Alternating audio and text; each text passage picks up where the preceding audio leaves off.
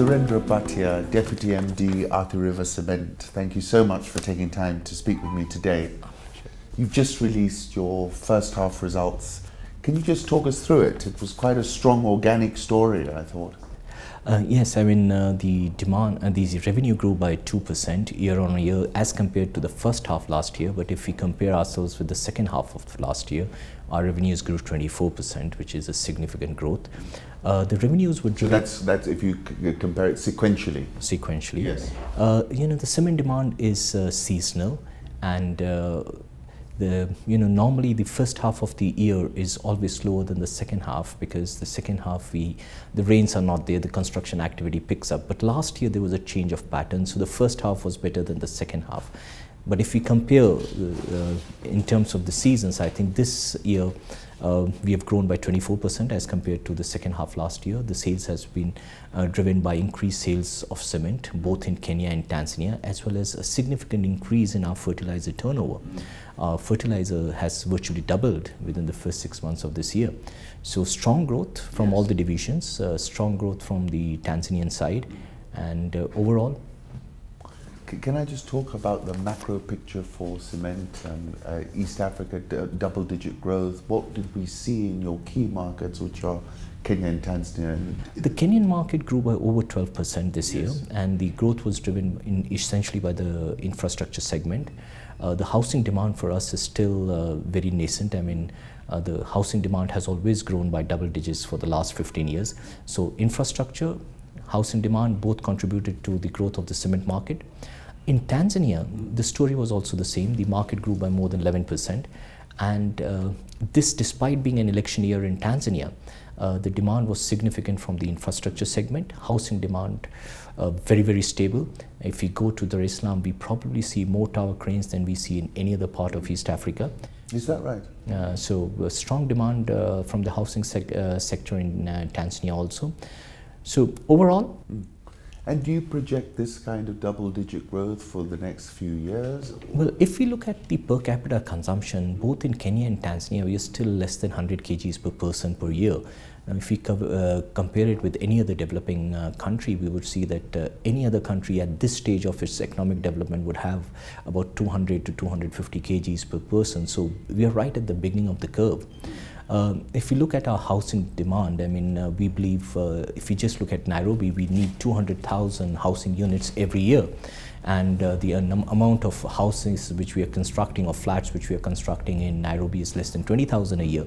So a significant demand. I think we are right at the bottom of the consumption curve. And if we were to project the next 5 years, I feel East Africa as a whole would grow more than 10% year on year for the next 5 years.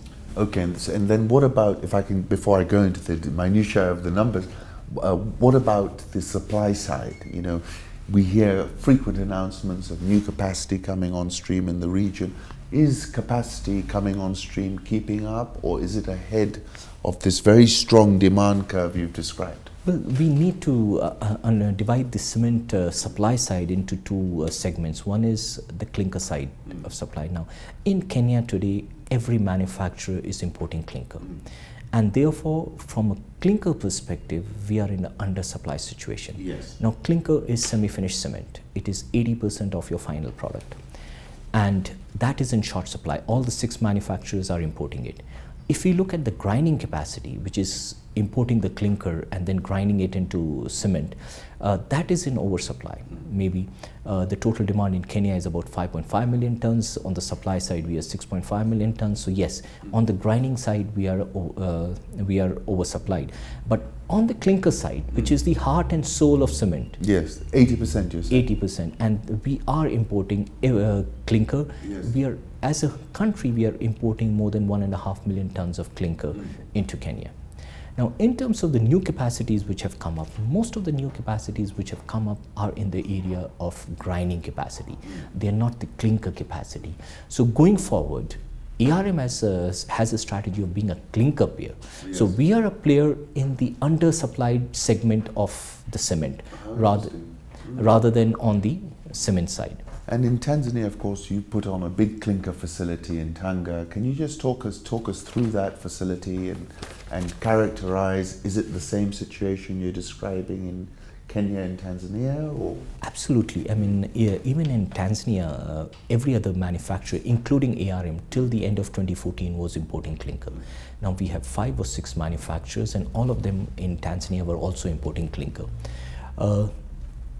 The reason we put up the clinker capacity is because we wanted to be self-sufficient in clinker, and being a clinker player gives us the cost advantage over imported players. So describe to me what that cost advantage looks like. Importing clinker is nearly 75% more expensive than manufacturing your own clinker. In the cement business, the value chain is captured by the clinker manufacturers.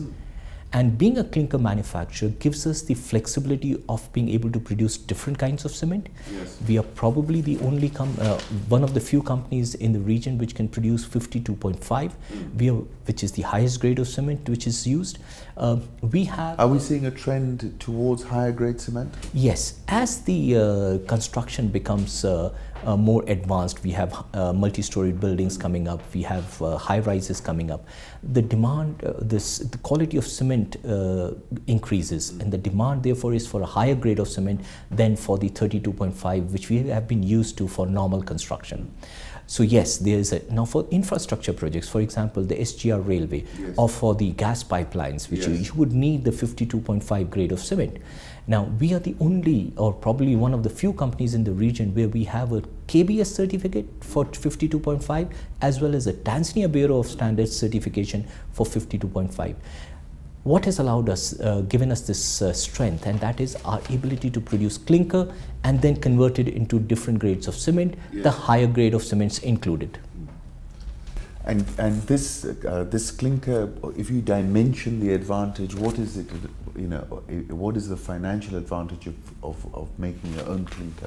Well, your EBITDA margins double, yes, if you manufacture your own clinker. It's as much as that? As much as that. So if you're importing clinker, your EBITDA margins are probably half of what you would manufacture.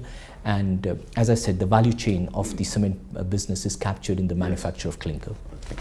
Mr. Bhatia, looking at the results, the finance costs went up from 220 million to 627 million. So the optics of that is quite a sharp increase. Can you just tell us the background story to that, please? As far as the IFRS regulations are concerned, the standards are concerned, during the construction phase of the project, the interest costs are not expensed to the income statement. They are actually capitalized to the project. Now, till last year, the Tanga project was under construction, and therefore a significant part of the interest cost was actually capitalized to the project cost. This year, the Tanga project, clinker project, is fully operational. In fact, we are operating to 70% of our capacity. Therefore, as per the international standards, we have to expense the interest to the income statement. So though you may see a sharp increase in the income statement, if you look at the cash flow statement, you would find that our interest burden was nearly the same as compared to last year. The only thing is classification has changed. Yes. From it being capitalized to the project cost, it is now being expensed in the income statement. Excellent, thank you. And profit before tax was actually down at 945 million, in part because of the treatment of the interest expense. Interest expense. Yes, okay. Now, obviously, everyone's going to focus in on the unrealized exchange losses that you've booked of 1.418 billion shillings. Now, we all know that we've been in a very volatile environment. African currencies generically have been soft. Can you tell us the story around the exchange? Now, as per, again, the international accounting standards, we need to provide for the unrealized exchange losses which we have on our books. Now, we have a significant amount of dollar-based debt. Yes. The reason we took the dollar-based debt was because it matched with our expense. Most of the equipment which we were importing for the projects was in dollars.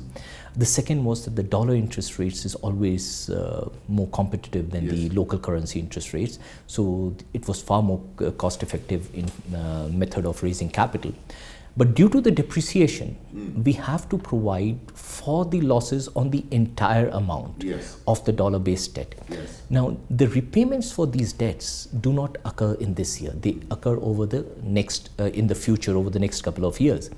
And as a strategy, what the company has always done is that we have hedged our forex risk against the dollar-based earnings for the future years. Over the 5 years, we would earn the dollars which are required to pay our debt.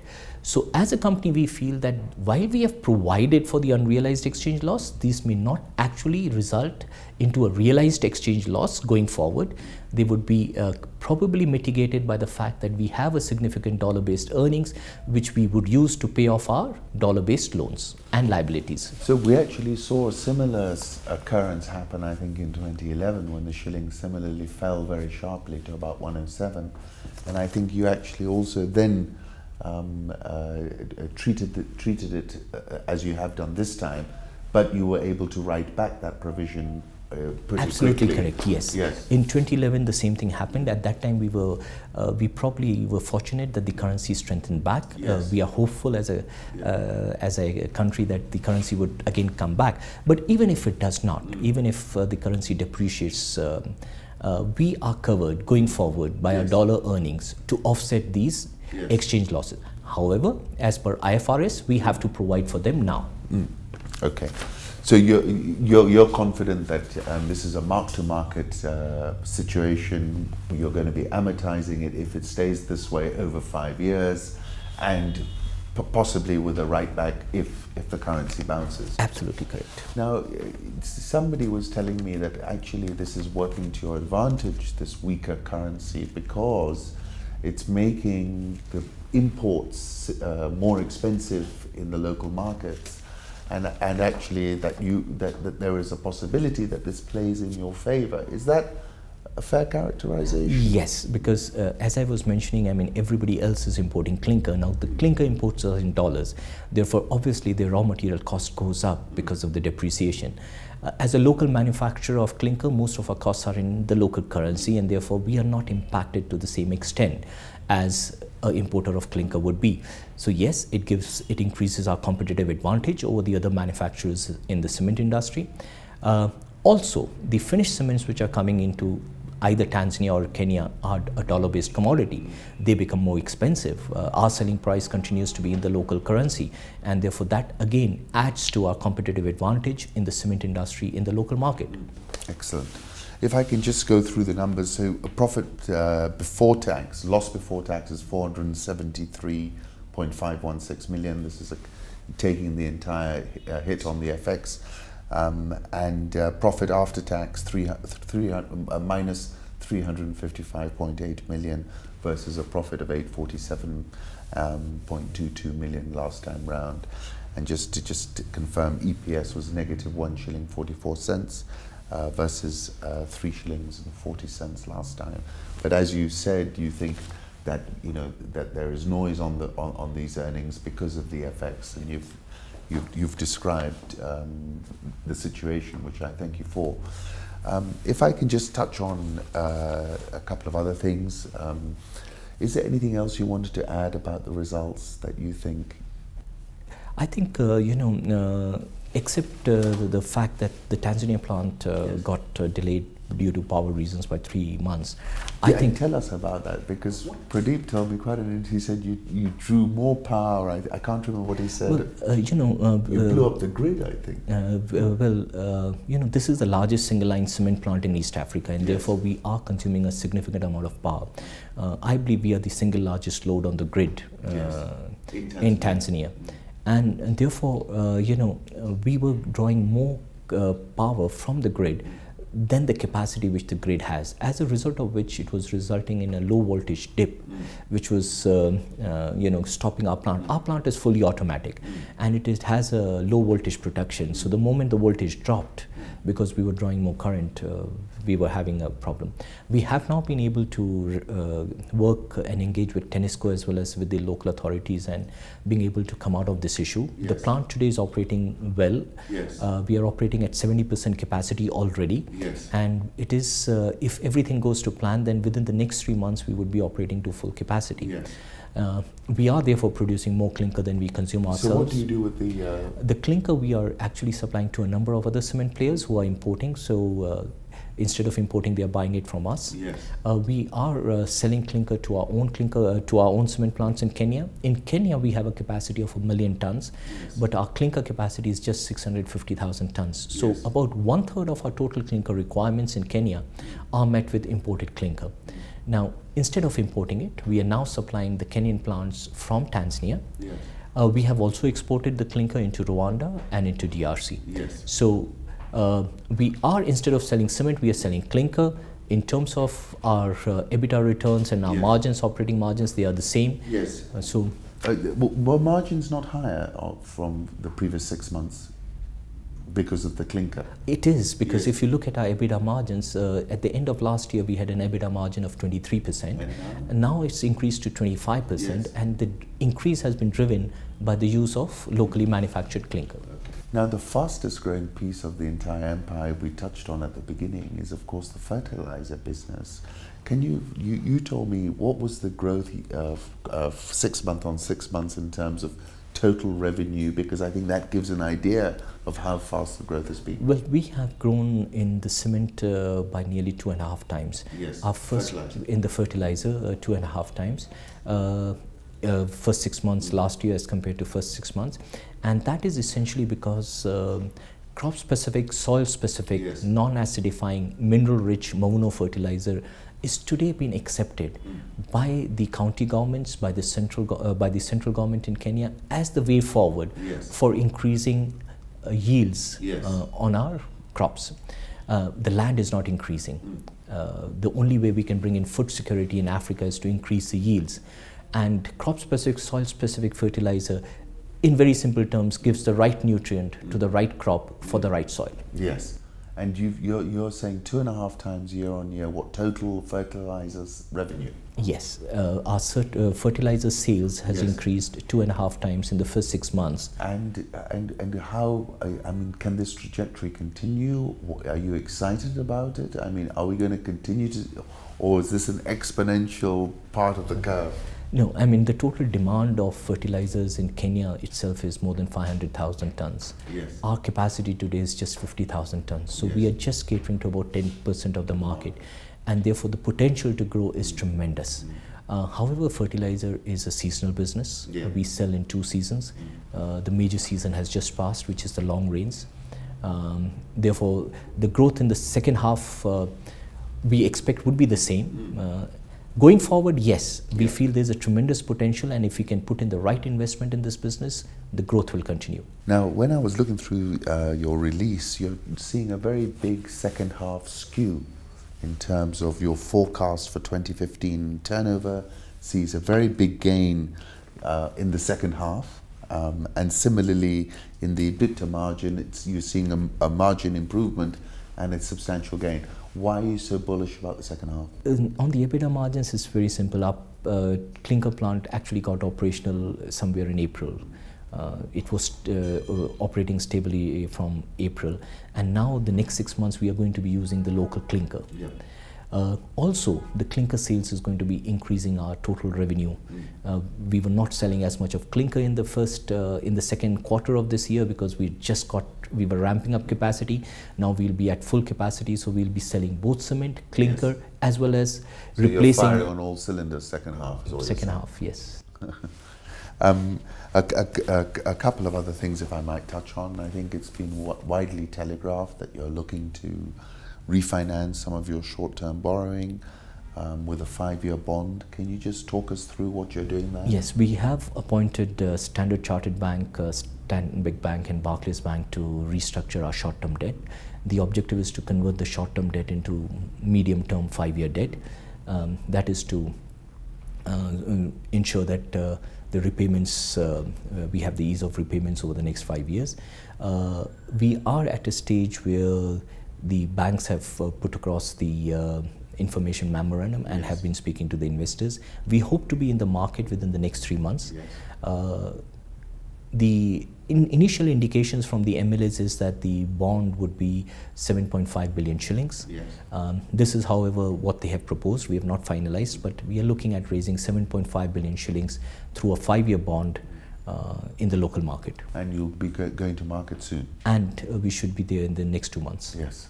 So, so just to wrap up, if we're looking at those results, good organic growth, you've pointed out a very bullish story as the Tanga facility comes on stream fully.